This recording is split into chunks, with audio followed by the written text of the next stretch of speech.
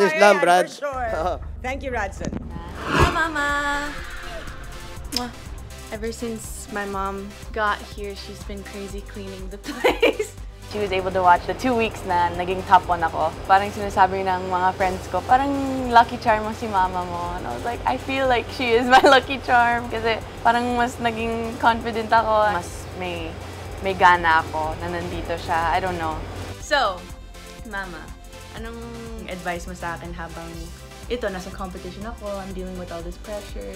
Stay grounded, syempre. Respect everybody. Love them kasi sila, mga friends mo na yan. She always tells me that she trusts me. Yun yung #1 advice niya sa akin is don't let anything get in the way of your acting. Amazing advice your mom gave you. So let's see how you did in your scene. Babe.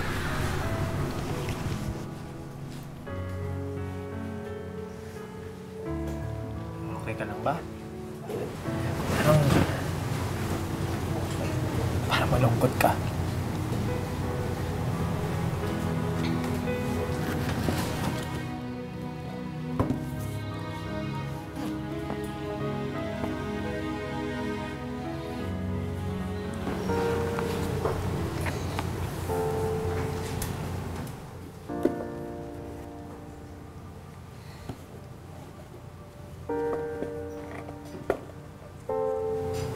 Bakit?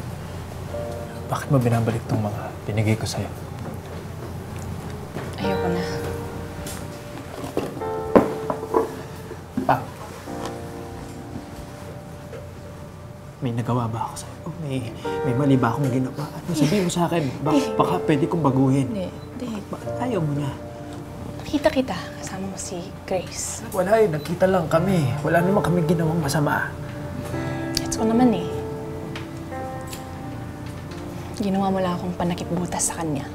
Pam, hindi totoo yan. Alam mong hindi ko gagawin sa'yo yan. Alam mo, nakita ko kayo. Masaya mo pagkasama mo siya. Hindi kita kayang patawanin ng ganon, Travis. At yung mga tingin mo kay Grace, never ka tumingin sa akin ng ganon.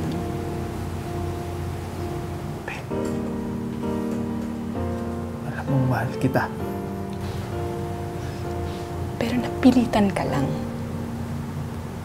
Akong nanligaw sa'yo, di ba? Alam ko na hindi ka pa ready, pero pinilit ko pa rin kasi mahal kita. Kaso ang tanga ko eh. Kasi I really made myself believe na kaya mo akong mahalin gaya ng pagmamahal mo kay Grace.